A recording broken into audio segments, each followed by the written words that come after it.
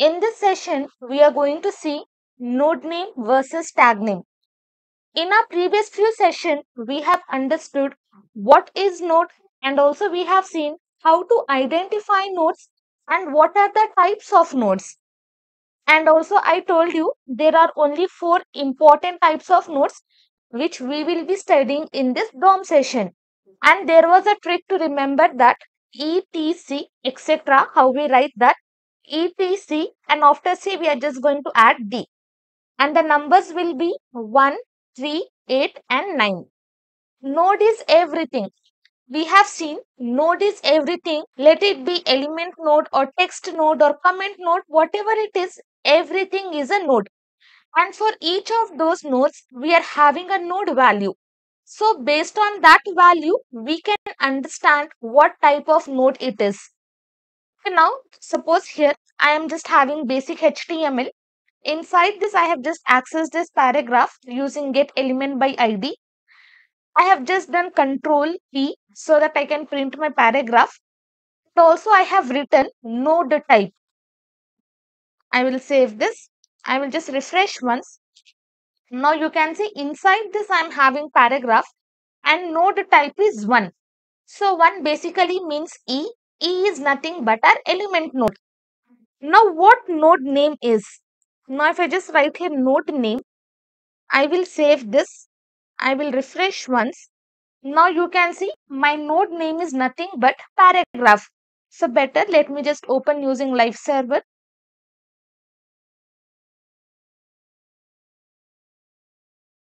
I will open inspect. Now I'll save this. Now in my console you can see I am having this paragraph and also I am having the node name as P. So these are nothing but the tags. This is called as opening tag. This is called as closing tag. But in DOM, everything will be referred to as node.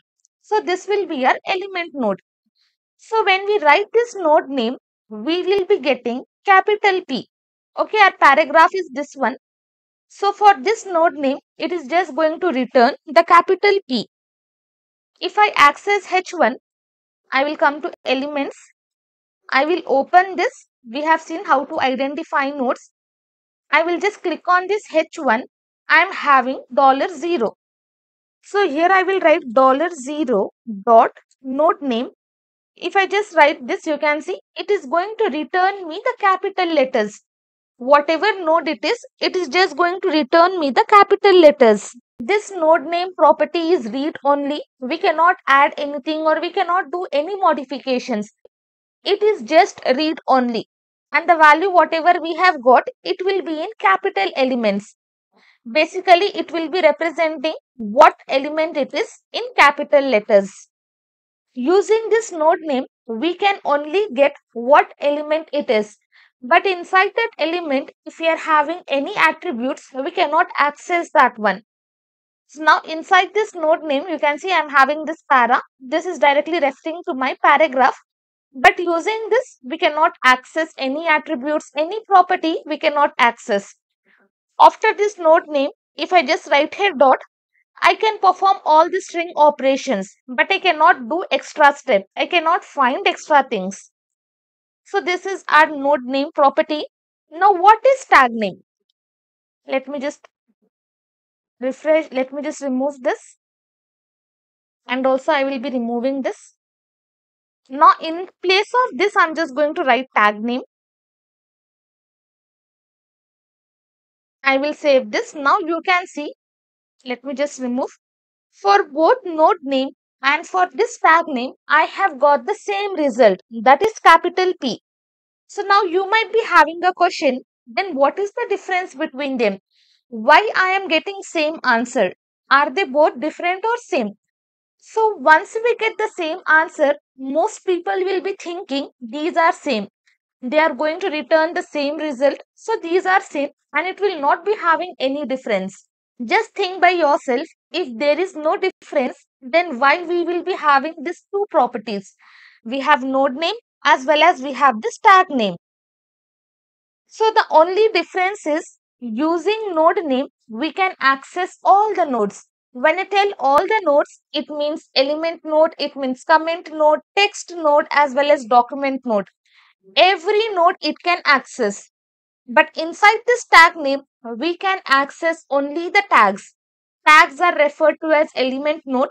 So using this tag name, we can only access the element node. Now if I just come here, I will come to my elements. I will just click on H1. Now here I am going to write $0.nodeName. It is going to give me H1. Again I will come to elements. Now here is my comment node. I will come. As soon as I hit enter, wherever I am having $0, you can see it is going to return me the comment node. It will return element node, comment node, text node, as well as it will return document node. But the same thing, if I just write like this, tag name, you can see what result I am getting. I am getting undefined. So basically, whenever we are using tag name, we are only limited to element nodes. We can only access element node. We cannot access any other node, comment node, text node, document node. We cannot access using tag name. But both can be used for element node and both will be returning the same result. So this is the basic difference between node name and tag name. Suppose if you want to access text node or comment node or document node, then you can go with node name. Or if you want to access only the element nodes, then you can go with tag name. But most of the people will be thinking, why should we use tag name? If we are getting all the properties, all the nodes we can access using node name, then why should we using this tag name? It completely depends on you which property you want to use. But according to me, whenever you want to access element, you can use node name. Yes, definitely we are getting access to all the nodes. For element node also, we can use node name because it will be giving lot of consistency. We are using different browsers to run our program. So it will be giving lot of consistency. So you can use node name property. But this is the basic difference between node name and tag name, which you have to understand.